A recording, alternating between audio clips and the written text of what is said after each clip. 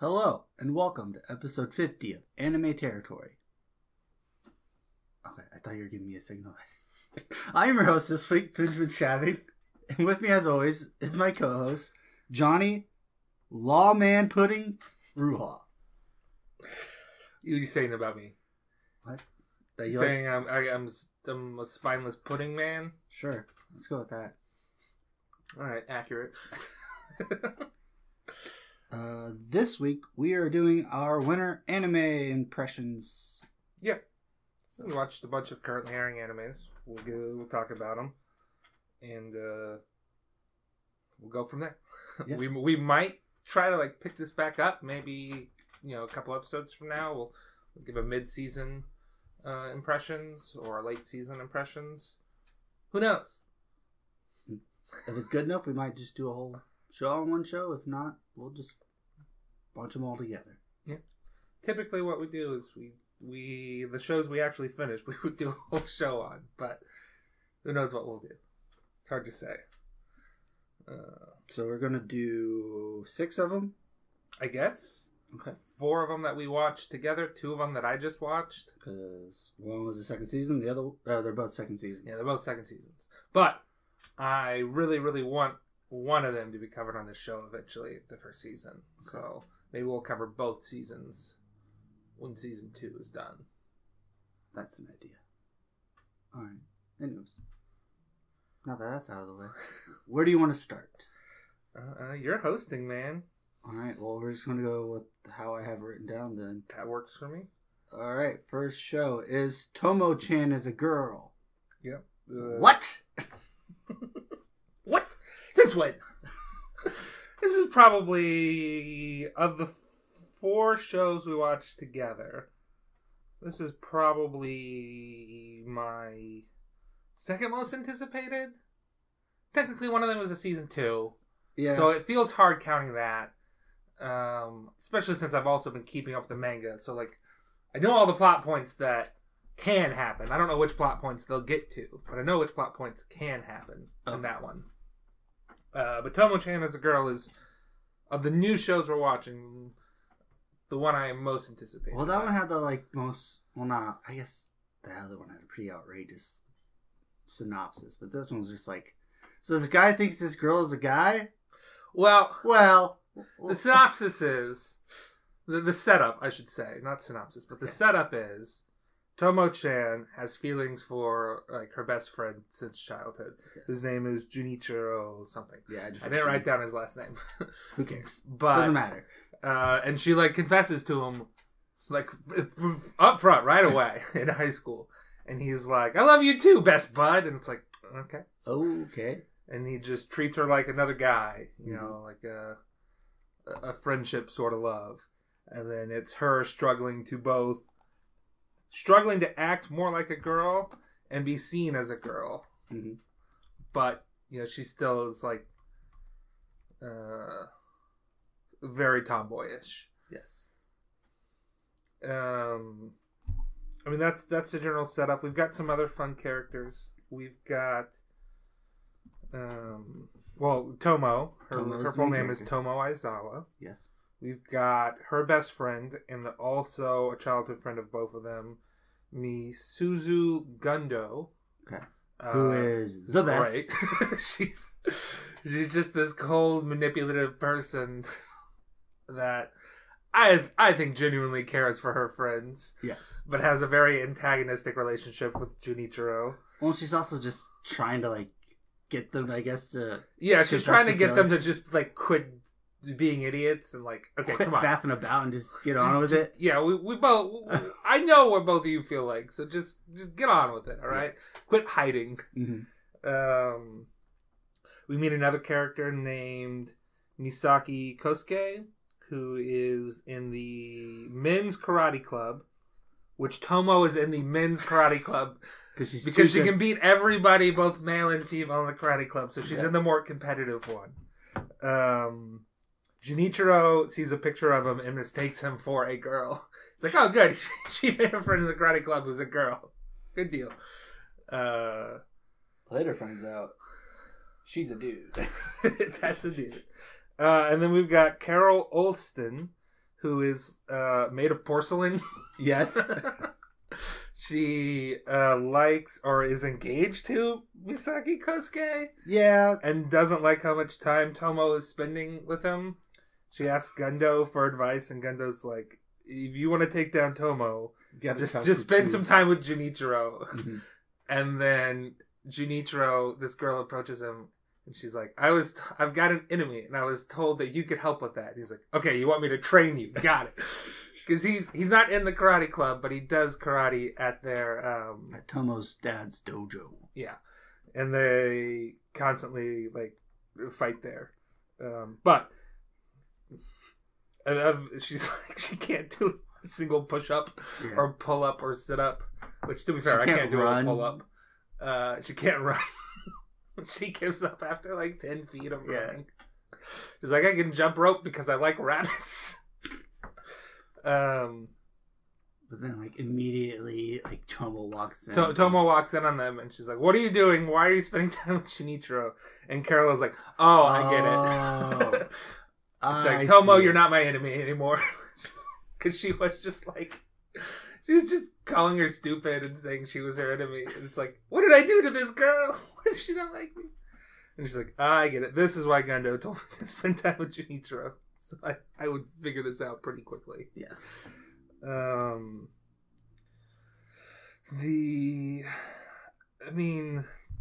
of my other notes here. We get umbrella sharing in the first episode, so I'm on board for that. Oh, yeah. A well-known like of mine. My one complaint is the episodes just don't give me enough. I want to be able to watch all of this right now, and I can't. Okay. I'm fine with it being episodic like this. It's just I'm like, this is getting good, and then it's like, I guess I'll wait a week. I'd say see where it goes next instead of just knowing where it goes next. It starts off a little rocky for me because it's just like, okay, is this guy gonna be like totally oblivious and like be kind of annoying? Yeah, is it gonna be? Is the bit gonna wear off? You're like, okay, there's a, what do you call that? Maybe not connection, but chemistry. No, chemistry's with the other two. Yeah, okay. We can talk about that in a moment. But, no, he also has some feelings for Tomo. We don't know. There's a mutual attraction. Yes. We don't know to what extent, but there's something there. He's very protective of her. Like, there's a scene where they're in a crowded train, and, like, somebody is, like, groping her. Yeah. And she's like, what do I do? I'm right in front of my friend. I don't want him to think of me like that, or to think that somebody would do that to me. But Junichiro figures it out and like reports the guy to the police. It's like, good, yes, that is what should happen to train gropers. They should be reported to the police. There's also another scene where you get the sense like, oh, okay, there is something here. He's not just like actually. Well, when he finds out that Misaki Kosuke is a guy, he's just like he becomes antagonistic towards him. That too. So yeah, again, there's initially I'm just like, okay, I don't like where this is going if he's going to be like this, and then you get that you're like, okay, I'm in now. So I'm going to reveal something to you that I think might throw you off the now that I know that you like it, you're hooked or whatnot. Something that I hid from you when I found out about it, just because it might throw you off after we watch like the first episode or something. This is based off of a 4-panel like gag manga. Oh, okay. So, which we covered another show that was like that. What was that show? Let's see. It wasn't the school one, is it? Yeah, it was the school one. What do you call that? The Baka and Test? No, it wasn't Baka and Test. Yakuin Domo, something like that. Yakuin Domo. What was it about? He's going to a school that used to be all girls. Oh, and yeah, he's forced into the student council. You were just on that page, I think. One more. That's Sankareya. No, one more. Okay. It's that one, isn't it? Okay, here we go. Setokai Yakuin Domo. Yeah. You said one more like 3 times. Well, it was right there. Okay. Setokai Yakuin Domo. Okay. Which I think, again, as we watched it, it got better. But it's just like, okay, there's a lot of like An episode is like 10, six bits that they're doing or whatnot, you know. So that can be rough sometimes when you're looking for a more cohesive story. Pace in this show. I think I felt it more in the first episode than I did in the other two. But it's just like, oh, okay. Well, this is clearly progressing. It's not just... Could definitely tell with the other show, but this one I couldn't tell. Yeah. So I didn't want to like reveal that to you and turn you off from it. But now that I know, it's like, okay, this is picking up. This is not going to be treated the same way. Which I like that other show. It's definitely a style that is like, I want more narrative. Then it's just too quick for me. Yeah. It's like, we need to slow down a little bit. Yeah. I'm going to revise an earlier statement of mine. This would be my third most anticipated from what we're covering today. Okay. But one of them is one that you haven't seen. Okay. You probably know which one. Yeah. Okay. I don't know why I'm dancing around it. We'll reveal it eventually. It'll be in the episode description what shows we're covering. Yes. Okay, so do you have any other notes? Because I have a couple. The episodes don't give me enough. Carol is made of porcelain. Oh, I've got Misuzu Gundo. My note is, I like her. Yeah, she's great. She's the best. Do we want to talk about the elephant in the room when it comes to those two characters? Yes. Okay. So I wrote down in episode 2, why am I shipping Gunzo and June? Gundo. Yeah, Gundo. I'm just like, there's something there. They got something. There is a chemistry there. Yes. There is a dynamic there that even though it's antagonistic, you can tell it comes from something. There's a spark. You're just like, there's what is this? Why isn't this happening? And then very last part of episode 2, which I guess is spoilers, but it's... we're spoiling the first 3 episodes, and I guess probably the 4th episode of one of these shows. But whatever. They dated in middle school. And I'm just like, what? Yeah, you learn that at the end of episode 2, and you're like, this makes so much more sense. Yes. Like this is why there's some sort of like I can feel like a tension here. Yes. A chemistry, but they're so antagonistic against each other. It's like, okay, they used to date in middle school. This is starting to make sense that there might be some unresolved tension there, but also some bitter feelings towards each other. Though I feel like episode 3 ruins that a little bit because they're like, it was for like 3 days. And it's like, June made him like bike 20 kilometers and then broke up with her. They broke up with her like 2 days later. It's just like, she's like, you ruined me because you broke up with me. What they both wanted to break up. Yeah. But it's just, she's more just like, he beat me to it. Yeah. That's what made her mad. Is that's like, what, that's she's mad. And it's just like, I thought there would be like, okay, it was more of a, there was more drama. I thought there would be more drama about it. Though I think like Gundo implies like, you know, you weren't hanging out with Tomo-Chan in middle school during this time. And then like right after our breakup, you started hanging out with her again more. Mm-hmm. And it's just like, did he like realize something? Was there some argument that they had? Because they're constantly arguing, Tomo and Junichiro, and then having to make up. And when I say arguing, I also mean physically attacking each other. Oh yeah, I don't know how they're not like expelled from school. They're like punching each other every day. Well, to be fair, Tomo starts it. Yeah, and I know. I'm just saying, like, there are. It's not. Doesn't mean I'm not excusing her actions. I should make this clear. Not excusing her actions. What I'm saying is there are stereotypes in Japan and in America where you would see a woman, you know, hitting a guy and you would think, oh, that's just whatever. So she wouldn't be caught up in, you're like, oh, that's just them, whatever, even if it's wrong. Mm-hmm. And then the guy is just defending himself. So whatever. If he had started, it'd be a much different story, a much different tone, and people would take it a lot differently, which, again, is a problem, but that's can't explain these things. What's the difference between hitting somebody on the shoulder and just flat out KOing them? Now, part of why I think it's okay in this show is because they are both used to training in Tomo's dojo where they are fighting each other, and they're not necessarily causing serious damage. It's more just like, He's wearing a bandage every day. It's true. I think that's played for comical effect, but it's something we gotta address. It's whatever. It's a problem. Physical violence is. Don't do that in the real world, please. Yeah. And it's played for laughs in anime, and it's. I just kind of got to look it over sometimes. It's like, okay, well, they're karate people. They're used to sparring or whatever. And apparently the rules at her dojo are pretty lax as far as, like, what's allowed. Because Tomo was like, I've never been able to beat June. And then June is like, if we were in an actual karate match, Tomo would win. Yes. The only reason I went in her dojo is because I'm a man and I'm physically stronger than her. And it comes down to just, like, an actual fight. Mm-hmm. If it were skill-based purely, she would win. Yes. So that's just like, okay. So they're pretty lax on the rules there. Anyways, the only other note I have is the Shaggy girls. The Shaggy girls? The girls who are just like, what's up? Okay. So that's... You go Shaggy and not Valley Girl when you hear like. Yeah. Okay. That's fair.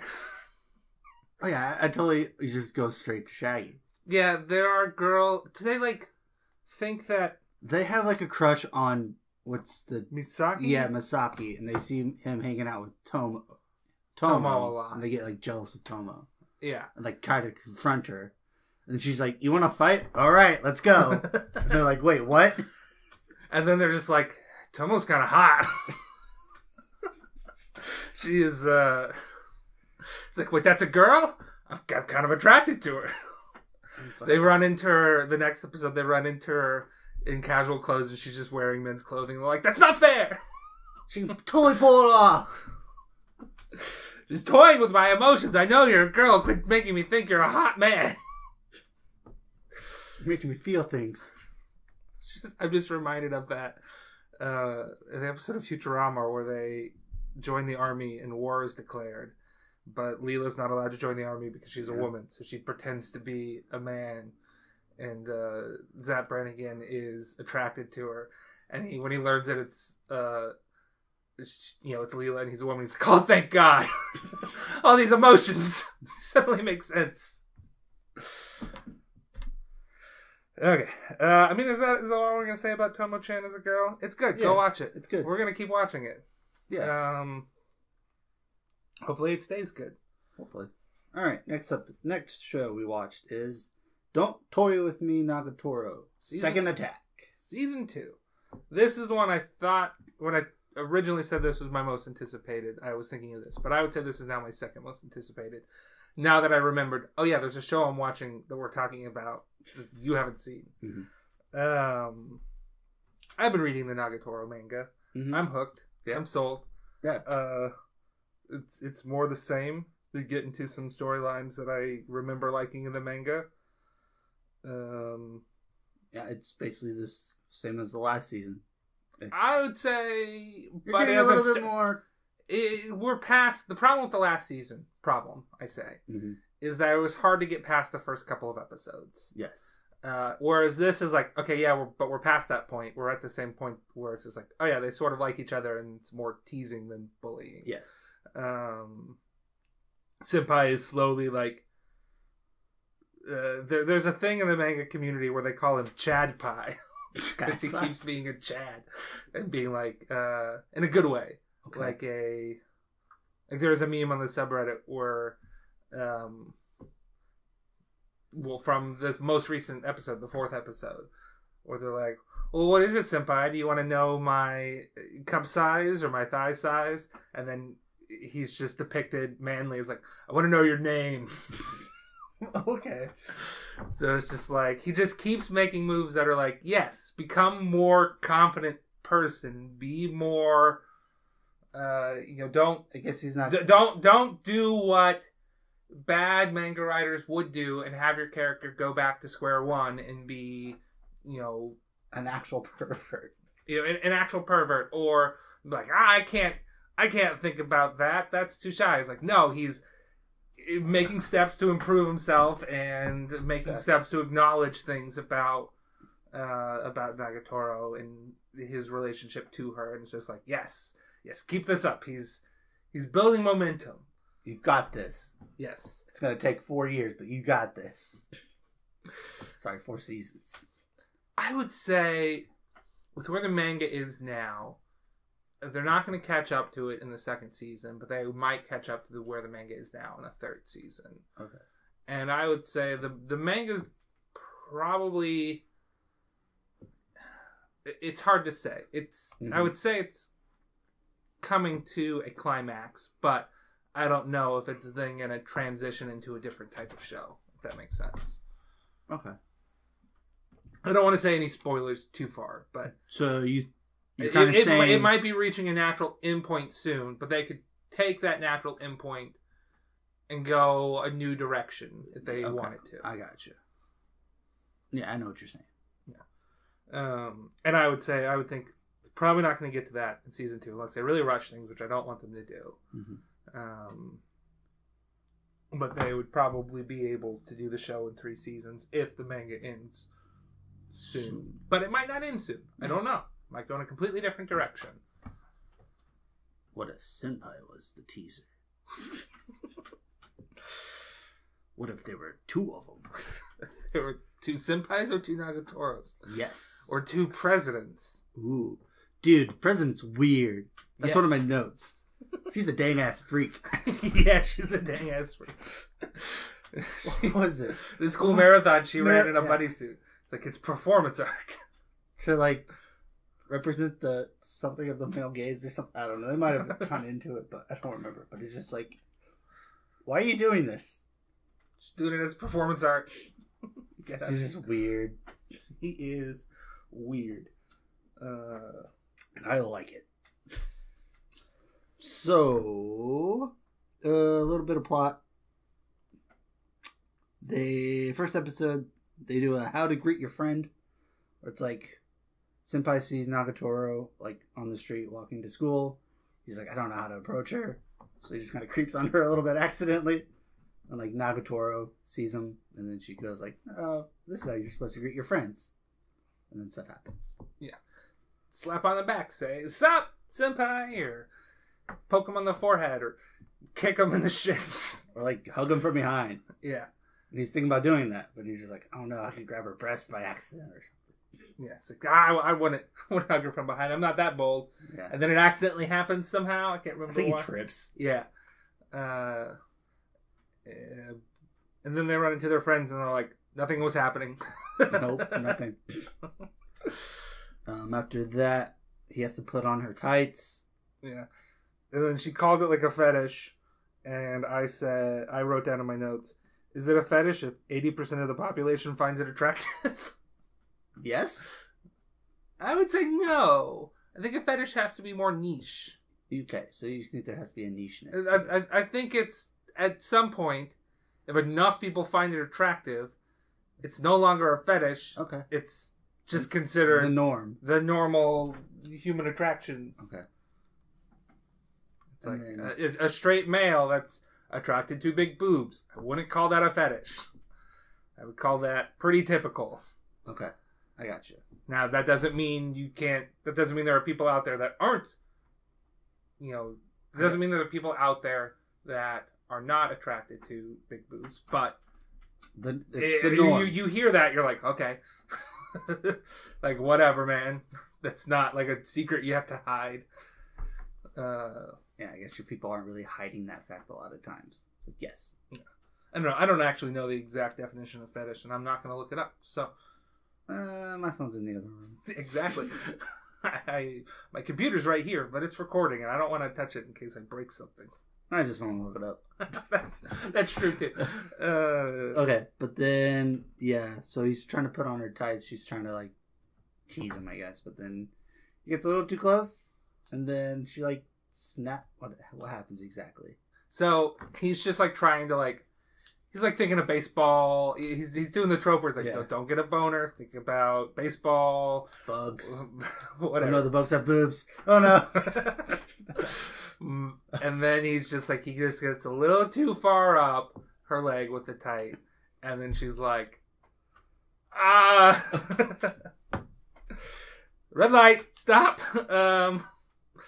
And then squeezes his hand with her thighs. And I was like, lucky bastard. Lucky bastard. I'm surprised I didn't write that down. Last thing they do is they go to a sushi bar.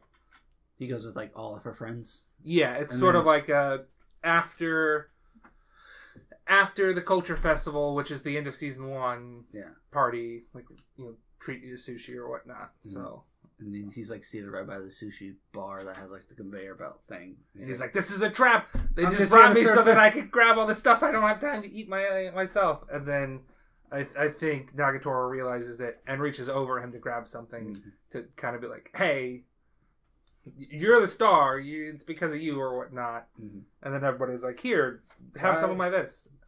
Try this weird concoction I made." I'm just like, I don't know what any of this is. It's salmon roe and salmon sashimi or something like that. Yeah. And it's like double salmon. And it's like, it makes sense. They taste together. They're the same food. It's like, okay, whatever. I don't like sushi because I'm a weirdo. Like Nagatoro kind of feels left out, so she tries like this one thing. It's like, yeah, it's like a male and a female thing. And then they're gonna get pregnant in your tummy when you eat it, and they're like, that was a crass joke. Why would you do that? You don't joke about food like that. and then they're more just like too far. Yeah. And then he eats it, and he's like, "Oh, it's good actually." And they're like, "Okay." I see. You saved her face. Good job, man. Episode 2, they go to the zoo. Yeah. Every guy's dream to go to the zoo. I don't care that much about zoos. Well then, most people's. I haven't been to the zoo since I was really small. I'm sure I'd appreciate it. I'd like to go to a zoo again just to see what it's like as an adult, but there's not a strong inclination to be like, I fucking love zoos. I gotta go to the zoo. Oh, I love zoos. Yeah. I just like walking around. But yeah, he gets 2 tickets from the president of the art club, and it's like, I don't know if they said this in the anime, but in the manga, she was very much like, if this girl's going to be hanging around the art club, she's got to go do some art club activities. Okay. Here, I've got 2 tickets to the zoo. Go sketch. Take her to go sketching. If she's going to be hanging around the art club, she's going to be doing art. I don't think they imply that in the show. Okay. It's definitely a thing in the manga. And I feel like, oh, I'm taking an art class, so I might as well get some practice. Well, I think it was very, very light. I mean, it was probably light in the manga, too, but... I thought the president was more like, hey, I know this girl, let's just bring her, you know? Yeah. Hint, hint, wink, wink. Go sketch at the zoo, bring this girl. Yeah. But she did explicitly say it was for, like, sketching, so, like, that came from her. It's like, bring Nagatoro, and both of you sketch. Mm-hmm. But I feel like in the manga, and maybe it was just a translation thing, where they were like, yeah, she should be. If she's in the art club, she should be doing art. But they go around. They start sketching animals. They're like taking a break, eating some food. She goes to the bathroom, and then some no-eyed people from season. One of them from season 1 that it's like hitting on Nagatoro or something. Yeah, hitting on her at one point. And she was not interested in. Recognizes Senpai from when he like came in and said, "Hey, let's walk home together to save him from the unwanted advances." And it's just like they see the artwork and they commend Senpai for his, but then they make fun of the elephant. It's like, all right. And then Senpai is like, "Don't make fun of people that are trying. Like, who cares if it's beginner? You know, like, don't mock somebody for putting their all into something." Mm-hmm. And then we learn that Nagatoro overheard that. And then she's just like, you got something to say about my art? No, it's good. Great, yeah. Please don't kill us. Or do. If it were me, if it were you would be like, yes, kill me, please. No, I'd say kick me 3 times, please. Okay. Did we talk about that in an earlier episode? That's your superpower? You can take 3 kicks from somebody? Yeah, we've talked about it on the podcast before. Okay. That's my superpower. I can take 3 kicks. We don't have that many listeners, so anybody that might accidentally leave like the autoplay on and listen to this. Yeah. So new listeners, I have a superpower. I can take 3 kicks with like no pain But after the third kick, I die. Okay. I need to clarify something here. No pain when you take the kicks? No, I can take it. But no, like, I know you can take it, but no pain? Not really, no. Well, what's the point of getting kicked? Oh, that's true. I feel a little pain. Okay. No, like, broken bones or anything, but it's like, ooh, ow. Yeah, oh, no ow. damage. Oh, ow. No damage. That hurt. But the pain is there. Please. Otherwise, what's the point? There's no feeling to it. That's true. Okay. So, there's pain, I'm glad we clarified there's this. no, like, damage or anything. We should also know you've never tested this superpower. No, we're just assuming I have it. Yeah. Okay, you've been diagnosed with it. Yes. Self-diagnosed. Self-diagnosed. I looked it up on WebMD. Sure you did. Alright, back to the plot. I've got a note here. Nagatoro's drawings are better than either of our drawings. Oh yeah, I can't draw like that. Leagues better. I suck. I can barely draw stick people. Yeah, I if I put a lot of time, I can do a very crude drawing. I feel like I could be okay if I like had the picture and I had to like try to copy it. Yeah. But like any like freelance hand drawing things, my it's hand, it's also just like I can't draw a straight line. Yeah, that's true. Or like a curved line. I just wiggle too much. Okay. So it's just like I've been able to do some okay, like I can get more out. I'm not saying okay because they're not okay. Yeah. I can get acceptable for me drawings if I put a lot of time and eraser and like looking at something and trying to do it. I can get a higher level if I put the time into it. Okay. But it's not. It's like going from like level 0 to level 1. I'm a pretty good colorer. I do have a coloring book. I only draw outside the lines a couple times. I do have a coloring book here. I've got a Dragon Quest coloring book I bought for myself. I like coloring sometimes. Do you ever get those adult coloring books? Oh no, that's too intricate. I got one of my sister-in-laws. I picked like the simplest one. I'm like, yeah, give me some flowers. No, when I want to express myself artistically, I have my mom draw something on a piece of wood and then I trace over it with a wood burner. That's what I do. That's how I get my art kicks. Art kicks. That's episode. Oh, and then episode eventually they're like, Senpai at the end of episode 2. Senpai is like, we should draw your favorite animal, and then Nagatoro is like, go and draw. Let's go to the sloths. Yeah, and then she's standing really far back from the sloths and is telling Senpai, go draw them. I'll be back here. And then when it's revealed that Nagatoro's been drawing, she's been drawing Senpai drawing. Yeah. It's like, my favorite sloth, the 5-toed sloth. And it's like, Senpai's your favorite animal, you say. Ooh. Interesting. There's also in this scene, somewhere in the zoo scene, there's a background joke that the people on the subreddit picked up on that was not in the manga. That is pretty demented. What is it? So we're gonna go. This is gonna be not safe for work at this point, right here. Oh, okay. The writer artist of Nagatoro, before he did Nagatoro, or like maybe after he did the original webcomic, but before he did the manga, drew a sexual doujinshi manga that involved a gorilla. Oh, okay. And in the background, you can see like, I think it might be when they're talking about their favorite animals, you can see behind Nagatoro there's like posters of a gorilla. Okay. And people on the subreddit are like, those sons of bitches. So it's the gorilla from the whatever he drew. Yeah, I have not read that comic. I refuse to. Okay, sure. I do. Okay. But I know of its existence. Sure. And it's like, that's kind of fucked up. All right. I read the first book. That's it. But that's it. I didn't read any of it. I'm sticking to that. That's my story. I'm sticking to it. All right. We'll see if it holds up in the wall.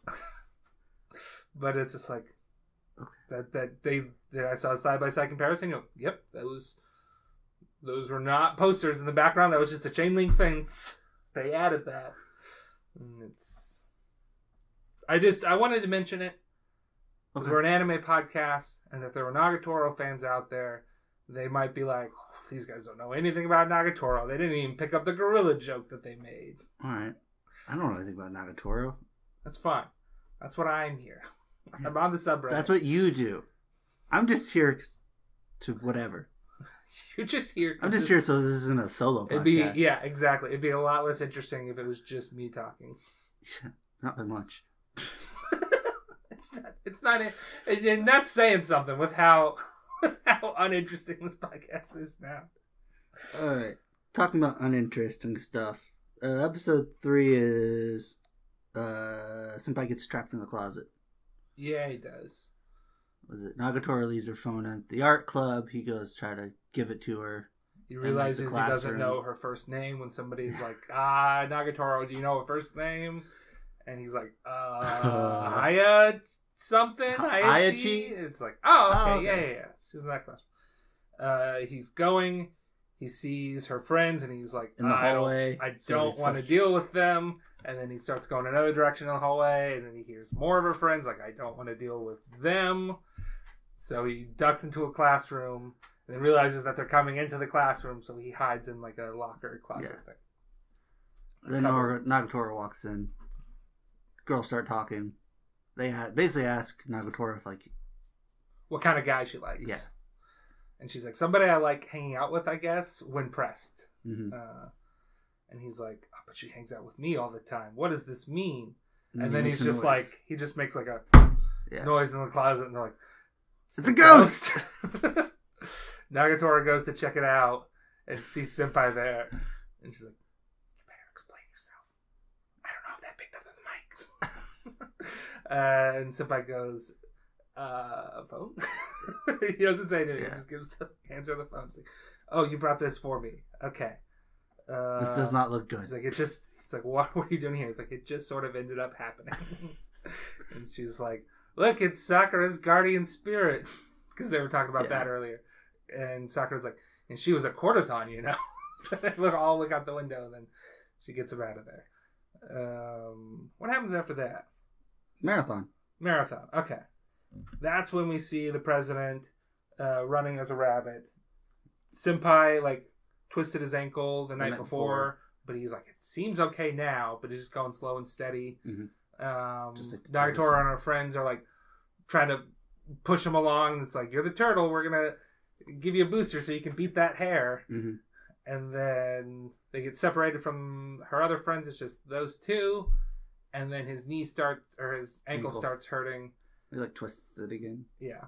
Nagatoro gives him a piggyback ride. And then it lasts for a little bit, and then he realizes that she's struggling. He's like, no, let me go. She's like, I got this. He's like, I don't want to see you get hurt. Yes. It's like, it's not worth it if you get hurt. Like, thank you, but no, thank you. And then by that point, the friends have caught up. And so they do something they do in like Japanese sports festivals, which I think is called like the cavalry battle, where it's like 4 people holding up one person. And then they're able to catch up. Yeah, the president. We cut to the president being like, yes, the cat," meaning Nagatoro, and her friends. They disappointed me. They were nothing to begin with. Yeah. And then they see him come up. They get a slipstream, and she starts going faster. And they're like, "Switch modes, Yoshi, go up in front, block the wind, so we can draft off of you."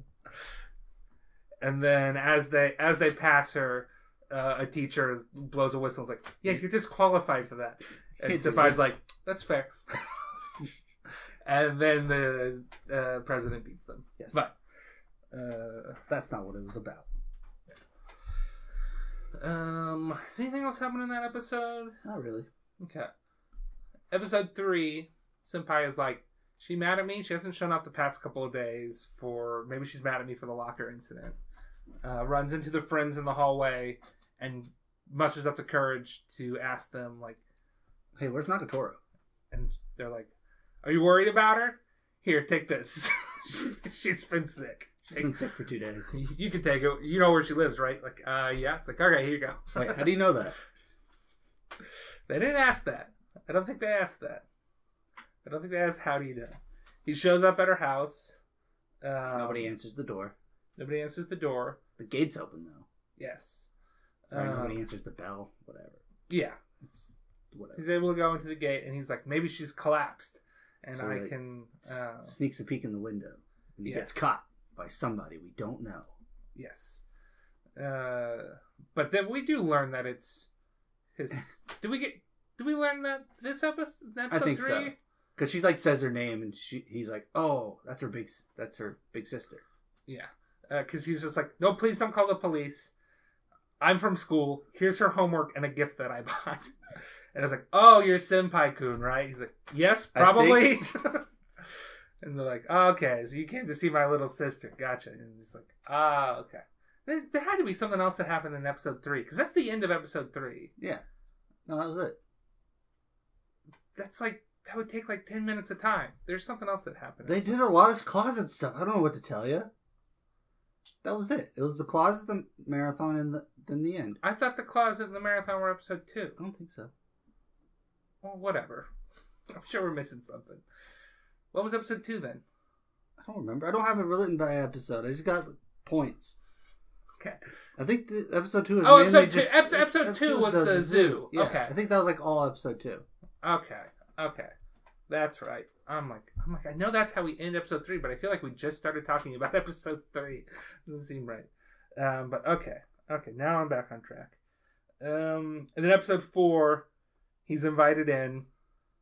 Nagatoro's sleeping. She comes out to see her sister. She's all disheveled. Yeah, disheveled from taking a nap in her pajamas. And then realizes that Senpai is there and is mad at her sister for letting him in, I guess. And not telling her. He's like, I texted you. It's like, I was asleep. She runs away. She does her hair. Changes her clothes, I think. Mm-hmm. And then... they eat pudding. Yeah. His senpai brought pudding, but also the sister... And what was it? It was... Why did she tempt them with the extra... Like, she adds a bunch of shit to the pudding. Why did she tempt them with the pudding? I don't know. Can't remember. Like, I think we just try to get her to talk. I think. Yeah, it was probably just like Senpai should be going.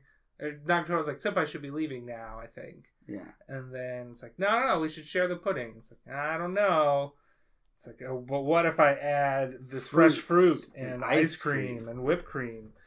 And I just have a note. Is that a thing? You add pudding and fruit together? Do you add pudding and ice cream together? To be honest, it didn't look appetizing to me, but I don't like fruit that much. So. Yeah, I don't like fruit that much. I also don't like whipped cream. I can give or take whipped cream. It's Cool Whip, which is I know just basically whipped cream, but it's not in a canister. Yeah. It's spreadable, and it's a brand name. Mm-hmm. That I can tolerate when it's on a moist Jell-O cake. It's about the only time I like it. Otherwise, it's just like I'd rather have ice cream. Than this. Like, I don't like it on milkshakes. It's like, I just want to get to the milkshake. I don't want this whipped cream. I like it on milkshake. That's fine. I don't mind. It's just too much nothing for me, if that makes sense. No. Anyway, I'm like, does pudding and ice cream go together? Should I be eating pudding and ice cream? Is it one of those things where, like, pudding is typically, like, a certain flavor in Japan that we don't really I just think their pudding's different. Yeah. It looks to be a lot more, like... gelatinous. Yeah. I mean, like, the pudding that we're most familiar with is, like, snack packs. And I'm pretty sure there are 2 different types of puddings, so... Yeah. Well, my parents would, like, make... Pudding was my go-to, like, my stomach is upset and I can't, like, eat very much because it's just easy to get down. Mm-hmm. That or, like, saltines. Yeah, but, I always thought saltines. But, like, pudding is, like, I don't feel that sick, but I need to eat something. And, like, my dad would make me chocolate pudding. And that's, when you make it from, like, the little boxes, mm-hmm. That's more, like, gelatinous, jello-y sort of stuff. Then snack pack is a lot more, like, runny. Runny's still the wrong word, but compared to jello, it's runny. That's true. It's just their pudding was a lot more firm. Yes, for sure. Mm-hmm. which I don't know what it is, but whatever. Yeah, what flavor is it? Is it more like a savory thing, or is it actually chocolate? I don't know. Yeah, who knows? It's a mystery. Is that we'll never know? Okay, but they Nagatoro's like, okay, well, that's fine. We'll eat your pudding, but we're gonna eat in my room, and you won't bother us. Yes. And then Nagatoro is like, oh, I'll reward Senpai for coming, and I'll tease him / say it's a reward for him coming to see me, and I'll spoon feed him some pudding. And then right as she's doing it is when the sister walks in and is like, I brought drinks, especially since it's the two of you alone. Which... You guys probably got thirsty. Yeah. Hint, hint. Wink, wink. I don't know what you mean. They're like, get out of here. She's like, okay, I'm leaving. And then they start playing the fighting game that they played in season 1 together. Mm-hmm. And Nagatoro wins. Yeah. Oh, and another thing is that the sister was like telling him that Senpai was interested in her in various ways. Because she was like, do you want to know more about her? And he's like, I guess.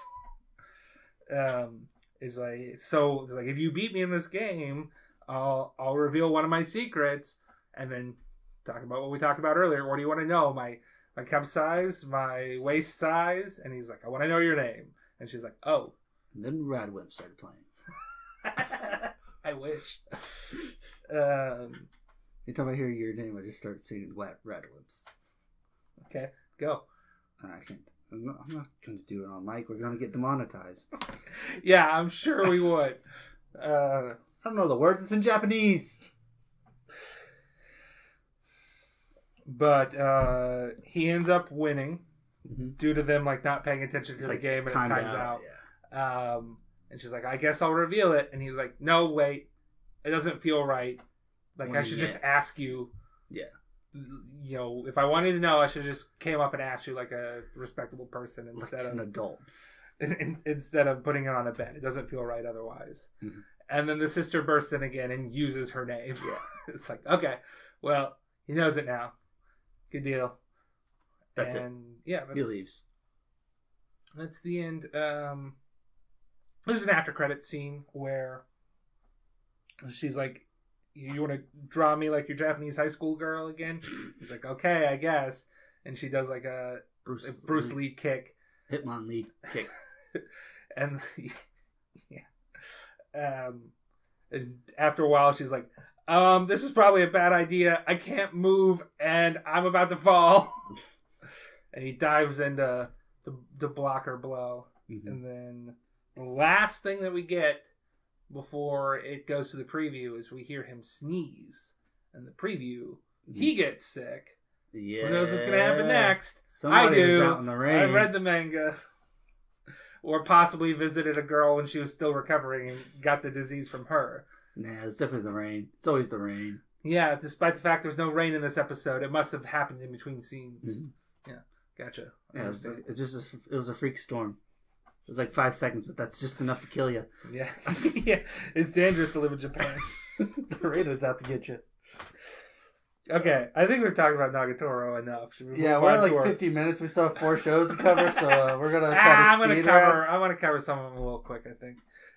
Next one is the Ice Guy and his cool female colleague. Am I right in thinking that this is your most anticipated one from what we've watched? Oh yeah, this show's great. I love this one. It's very cute. Yeah. And sort of just like I would say it's a more of a grounded romance, which is it's just these people sort of like it's like they have to spend time together because they work and they're just intrigued by each other. Yeah. And attraction is growing between both of them. Yeah. And that's it. Oh wait, I forgot to mention. This guy has ice powers. Yeah. His ancestor fucked a snow woman. Which is not the same as a snowman in our culture, but a spirit or monster called a Yuki Onna, which will come up in one of the shows that I've watched. Okay. But they have there's stories of either like ice people show a woman showing up in white when somebody's freezing to death, or like asking them to like hold their baby, but then the baby just gets colder and colder and heavier and heavier. I was looking it up because it's like there's 2 shows that mention them, and it's just like, okay, they're just like ice spirits, sort of. But he's the descendant of an ice spirit, and he has ice powers. Yeah, which he really can't control, especially when he gets like... I would say it's more like I wouldn't say powers so much as if he doesn't keep a tamper on his emotions, it can cause him to freeze up if he's nervous, or like snow flurries if he's excited. Yeah. And if he's like exposed to the heat too much, he'll turn into a little boy. He'll melt into a little boy. He's out in the sun too much. He turns into a little boy. Yeah. She likes it. We meet a few. They work together. Is how they meet. Well, they meet on their way on their first day on the job, and it's like, oh, what an interesting person. And the colleague is just sort of like, I'm just sort of detached. Like, I guess I like had friends, but I wasn't really close to them because I just wasn't very passionate. Mm-hmm. I have a feeling that she might be like on the autism spectrum at some point.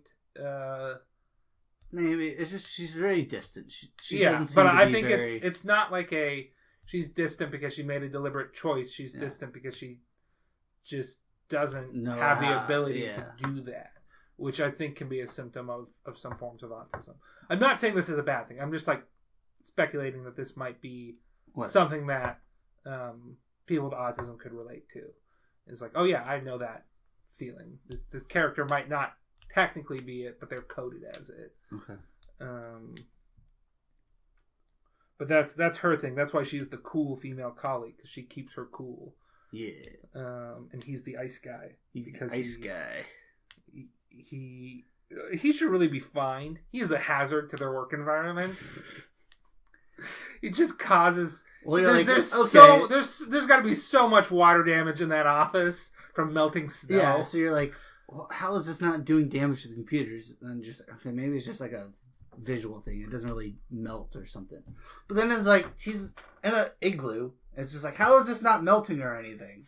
It's like, there's physical snow here. People are commenting on the fact that, like, oh yeah, ice and snow and wind are blowing everything around. It's like, I get that, like, you know, he can't control it, but, like, you gotta, like, make accommodations for his disability, man. Like, put him in a work environment where he can't harm the documents that he's working on. I say, start a snow cone shop. It's like free ice. You just make it yourself. All you need is to buy the syrup and, like, a location. Yeah, you know, most of the cost for a snow cone. Yeah. The ice being the cheapest part of it as is. But the cheapest part is free, so, you know, you just have all the other things of running a business to worry about. Yeah. That's what you should be doing. Just snow cones. Boom. Got it. Yeah. But no, he works in an office where he's just causing havoc all over the place because he has a crush on his colleague. Yeah. But I like it. Yeah. It's sweet. It's sweet. It's a little weird, but I like it.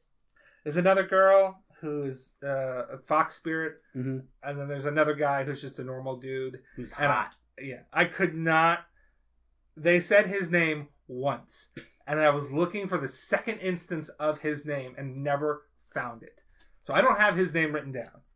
I have the other people's names written down. There's Komori, who's the fox lady. Okay. Fuyutsuki is the cool female colleague. Yep. And Himaru is the ice guy. Ice guy. He's also got a sister. I didn't catch her name. Yeah, I don't know. And they have a boss who looks like he's descended from the great Buddha statue. Mm-hmm. But other than that, everybody's just normal. And they're like, oh yeah. It's just them, like, getting to know each other and giving them each other gifts. Them worrying about what he should do next. Yeah. It's like, he's like, I should take her out to dinner. It's like, what type of, it's like, of these types, and he lists off like 16 different cuisines. Which ones are your favorites? Like, I don't have a favorite. He's like, okay, that makes it harder. But they do acknowledge that as a date, which is something. It's like, she's got a cat. Miyamaru or something like that is his name. Miyamaru. And he likes cats, but he can't be near them because he'll freeze them. He'll get excited and freeze them to death. So she's like, here's some cat whiskers. And he's like, I'll keep these forever in a box. And I'll constantly look at them and touch them. This guy's a little bit of a freak. Yeah. But whatever. Yeah, a little bit of a freak. Are we done with the ice guy and his cool female colleague? Yeah. Okay. The next show we watched together is called Buddy Daddies. Buddy Daddies. Two assassins on a job run into a little girl that almost ruins their plans. Mm-hmm. But they are able to... She's looking for her papa. Yes. And then she is... In order to complete their job, he's just like, kid, you should come to me because I'm your papa. Get her out of the way. One of the guys just like, I've got a shot through the kid. And the other guy's like, don't shoot him through the kid. You're not me. Then they learn from the letter she had on him that the guy they assassinated is her actual papa. And they're like, okay, we got to figure out where this girl goes.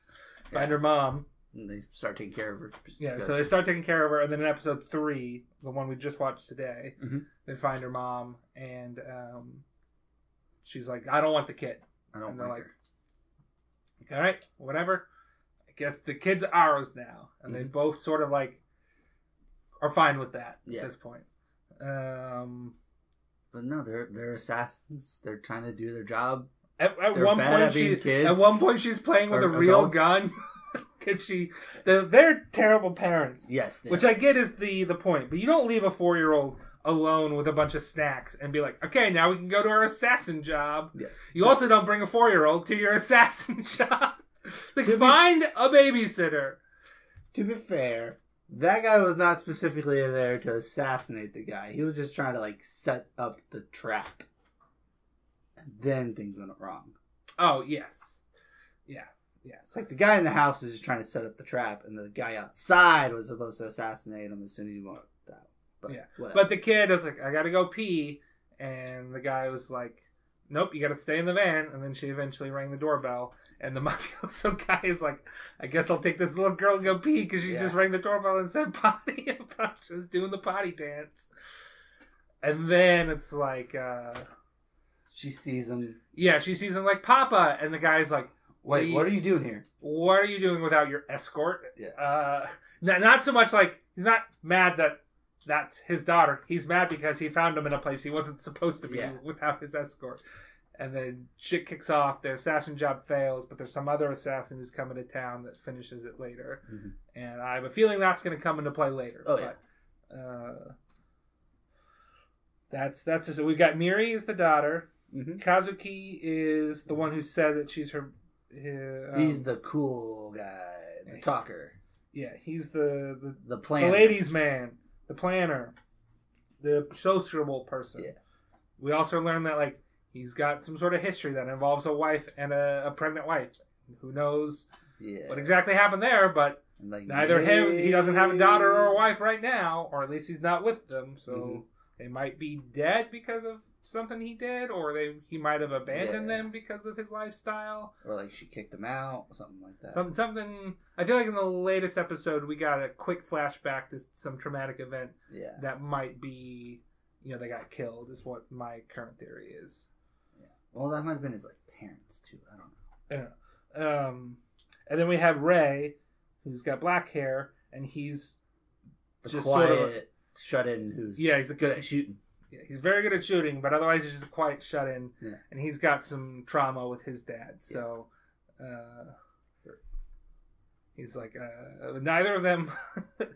There's some questionable things when they're like, "Don't call me Papa" in public, and then not a police officer, but a child safety commission, neighborhood watch person is like, "Is that your dad? Is that your dad?"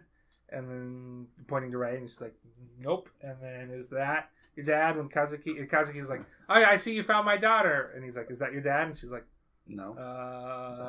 And he's like, "You told me not to call you Papa in public." It's like, "It's okay for you to call me Papa now." It's like, "Oh, okay." And it's like, "See, you heard her. She said I was a Papa." It's like, I guess. Okay. I think I should have looked into it better because they're not. We should point out, like, at the very beginning of the show, it's like they're good parents now, kind of, because she's like at the babysitter or something. Yeah. But then they flashback. Yeah. We see an assassination job that's the two of them, and then they get a call from their babysitter, and they're like, why didn't you tell me she was sick? I didn't know she was sick. Well, was she, like, wrong? Like, was she sick when you dropped her off? She might have had a sniffle. She didn't even tell me. Yeah. So, like, we see the flash forward. They become better, but it's just like, come on. You try to, they left the child. They left the child alone once. Yes. The child found a gun. It wasn't loaded, thankfully.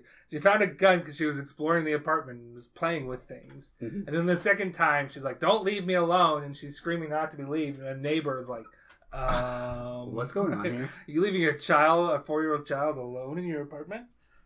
No. So they had to bring her along, and then she almost gets killed. Twice, but whatever. I like it. It's fun. Yeah, it's fun. I guess I don't have any notes for the other two shows, so I'll just talk about them as quick as I can here. I'm watching the second season of the Misfit Demon King Academy, which is whatever. It hits the ground running right away. I'll give it that.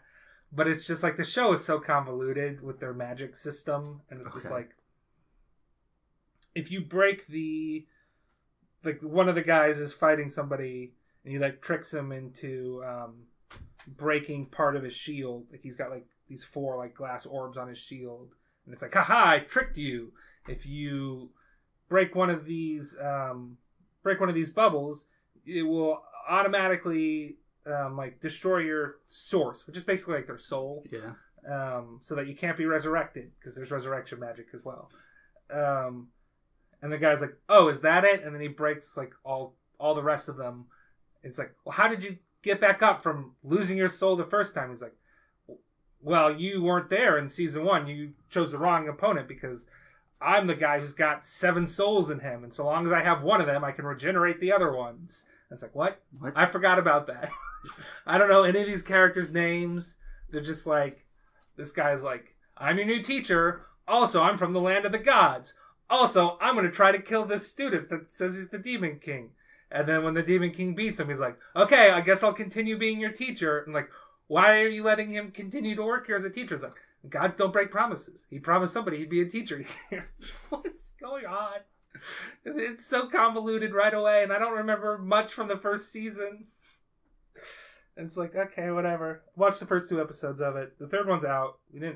I'll watch it later. We didn't have time before recording this. Or we did have time, but I decided, let's just go ahead and get this recorded. And then the other show I've been watching, this one is my most anticipated show this season, is Spectre. Spectre, season 2.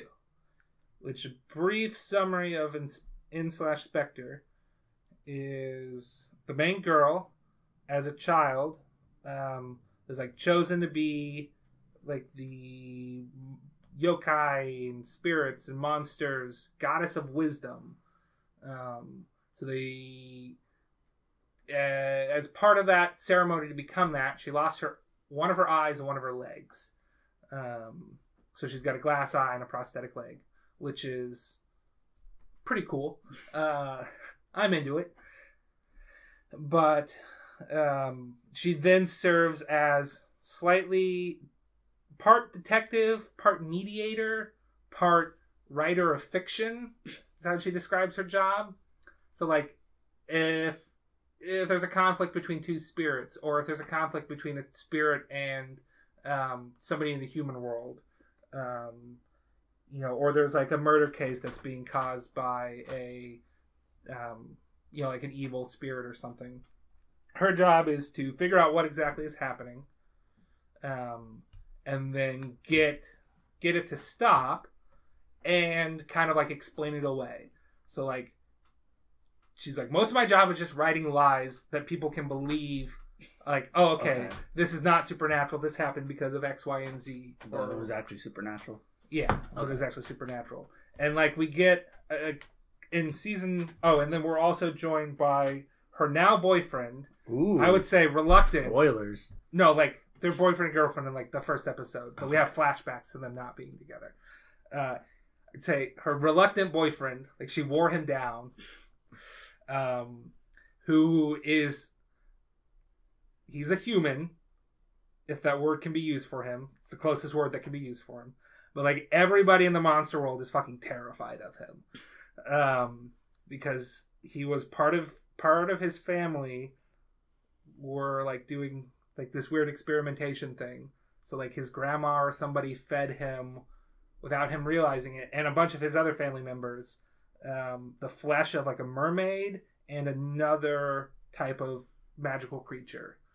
And one of the other type of magical creature, which I can't remember, has the power to see the future, but it dies as soon as it sees the future. And then the mermaid just has like an impeccable regeneration ability. So like all the other people that ate that food straight up died. Mm-hmm. But he got the right combination of it, that he can die to see the future and then come back to life. And then it's just like, so he uses it in combat to just be like, yeah, I can, it's not just that I can see the future, I can find the path to get to the future I want by dying and coming back. So like he can't, you know, he can't lose, and everybody's fucking terrified. It's like, that man is a monster that's eating spirits and nobody wants anything to do with him. But they tolerate him because they're like, but the goddess of wisdom sees something in him, so I guess we'll bear his presence. Okay. But she's the brains, he's the brawn of their deal there. And then the first episode of season 2, we get basically a summary of like, oh yeah, that's what happened to that guy, and that's how his powers work, and that's what happened to our goddess of wisdom, and that's like the first half. And then it's just like, oh yeah, the second half is like those characters like talking. First half was like 3 spirits talking about that. The second half was like, oh yeah, I beseeched our goddess of wisdom to help me out because I haunt this apartment building, and I typically watch movies with this lonely dude who doesn't know that I'm there, but like I think of him as a friend. And then we occasionally just hear like this loud thumping in the middle of the night, and we think it might be something weird going on there. And then there's stories of a haunted doll that was found there. So we called in the goddess of wisdom, and she figured it out. It wasn't that there was a haunted doll. The manager made that up because he was keeping an exotic pet alligator up there. So he made up the story to make people think it was haunted so that he wouldn't get arrested for having his exotic pet or whatnot. And the spirit's just like, yep, that's what happened. I feel safe now. And in the meantime, they're like, no, there was like a haunted protection spirit doll up there, and we took it, and we're gonna take care of it in the woods. And then we get to see a fight scene with the boyfriend. But that's sort of the plot of the show. They're sort of detectives. You know, the boyfriend has got his older sister, or maybe like an older cousin of his, like is like sickly, but also sort of possibly their main antagonist, orchestrating some bad events in the background. She's definitely nefarious. Okay. Are these spoilers? Yeah, for season 1. So you wanted to cover this? Yeah, well, whatever. She's gonna spoil it for me? I think as soon as that character shows up, you're like, there's something weird about this chick. But yeah, it's just, it's good. It doesn't shy away from blood. It's with adults instead of high schoolers, though I guess they're like college students, or maybe I think the boyfriend is a grad student and she's a little bit younger. Yeah, I would definitely recommend Spectre. I want to cover it on the podcast, season 1 and season 2. Well, some spoiled now. We're gonna spoil. I think it was obvious we were gonna spoil Inspector season 2, so I can't get people too mad at me for spoiling Inspector season 1. Okay, well, I think that's it. That was all the shows we've watched. I mean, I'm watching some other shows, but they're more like still airing shows from last season. Oh, okay. Welcome to Demon School, Aruma-kun season 3 or whatever. Like, that's still just airing. Mm-hmm. Even though I got like caught up this season, but I don't want to talk about it. It's whatever. Okay, well, I think that'll do it for this episode then. Thank you for listening. You can follow us on Twitter at anime_territory. You can follow us all on any podcast platform.